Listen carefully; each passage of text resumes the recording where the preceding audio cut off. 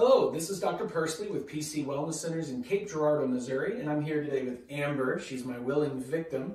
We're going to teach you today how to work on some sciatica stretches. So if you're having sciatica pain or sciatic pain going down the back of your leg, I'm going to show you 3 stretches that you can do to help that without having to actually get up. One of the problems with sciatica is when you're standing or sitting, it causes a lot of pain going down the back of the leg. True sciatica, by the way, is pain starting in your low back, moving down the side of the buttock, down the back of the leg, all the way to the foot. Generally, the pain increases when you're standing or sitting or you're up and about, walking, those type of things. But I'm going to show you 3 stretches that you can do without having to actually get up. So, Miss Amber, go ahead and lay on your back if you would. She's going to lay on her back. So most people, when they have sciatica, they end up staying on their back a lot anyway, because that's the only position that feels good.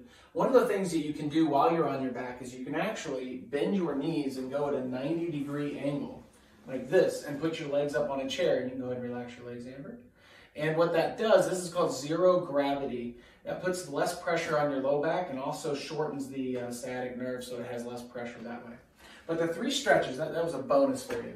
The 3 stretches, one of the stretches is we're going to bend the knee. She's going to take her ankle and put it on the opposite knee, and she's going to actually pull that leg up in this direction, just like that. You can have somebody help you and pull, they can push that leg for you, or you can use your opposite hand to pull it. But the goal here is that you feel this stretch down in the buttock area and into the hip. The other stretch you can do in the same position is you can actually drop this down to stretch out the front of the hip. This will actually take some of the pressure off the sciatic nerve as well. And sometimes if the issue is the front of the hip is too tight, it'll stretch that out and make it feel a lot better. It opens up the hip.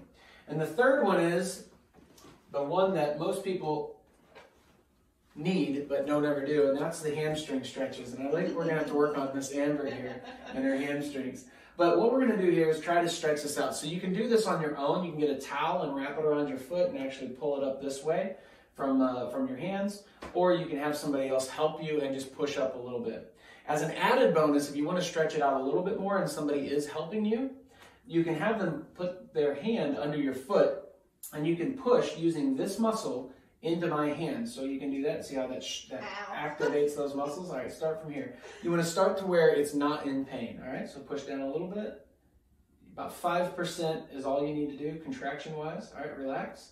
And then we're going to lift up a little bit and do the same thing again. You can do that 3 or 4 times, but you'll end up increasing the amount of range of motion by about 20-30% just by doing that activity.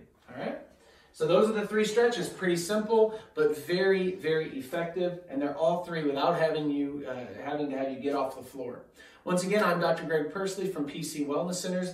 Click like if you've liked this video, share it with somebody, tag a friend that you think it might help. You can do these also to prevent sciatic problems, but definitely if you're having sciatic pain, visit your local chiropractor and you can do these stretches to help yourself out in the meantime. Other than that, go help somebody today, and I hope this has helped you. Click like, share, or tag somebody in the video.